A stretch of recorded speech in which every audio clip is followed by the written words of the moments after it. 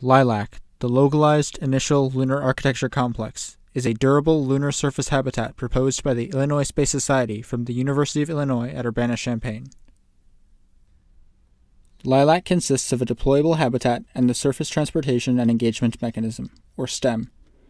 The habitat has a net habitable volume of 40 cubic meters and features an airlock, a suit donning and doffing zone for dust containment, and a main habitation area. The deployment is performed autonomously with the STEM prior to crew arrival.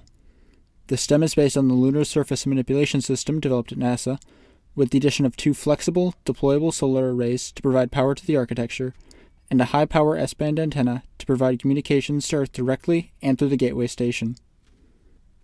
LILAC is designed to be launch vehicle and lander agnostic, using commercially procured vehicles for each stage of the delivery to reduce cost and ensure reliable access to the Moon. In one nominal scenario, LILAC is launched with a commercially procured cislunar transfer element to Earth orbit, where the transfer element performs a translunar injection and rendezvous with the lander waiting in high lunar orbit. From here, the lander delivers LILAC to the lunar South Pole, where it is then delivered to its final position by the STEM. To do this, the STEM performs a sequence of leapfrog maneuvers, using a single mass-efficient system for unloading, transportation, and deployment.